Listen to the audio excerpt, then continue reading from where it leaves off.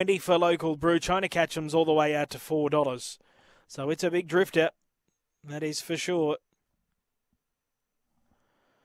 So they're just about all locked away. Race 7 on the program, and the green light's turned on.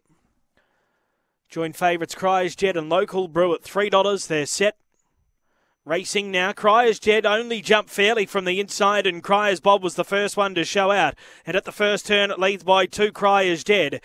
In third, placing the outside, Rusty Sprocket getting up on the rails, Local Brew. There followed China Catcher Man. Last is Ballet Creek. Coming off the back, and it's Cryers Bob. It led by 2 lengths, Cryers Jet. They're 3 lengths in front of Local Brew, who's starting to wind up, and then Rusty Sprocket around the home turn. It's Cryers Bob cornering about a length in front of Cryers Jet, who tries hard, can't get there. Cryers Bob all the way.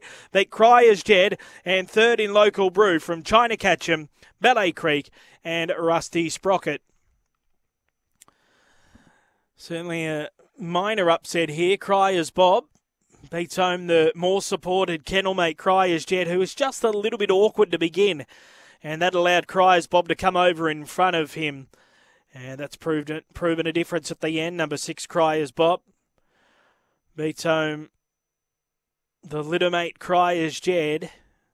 Third in 4 Local Brew. So it's 6-1, 4 and 8 is fourth. And that is China Catchem, 6-1, 4 and 8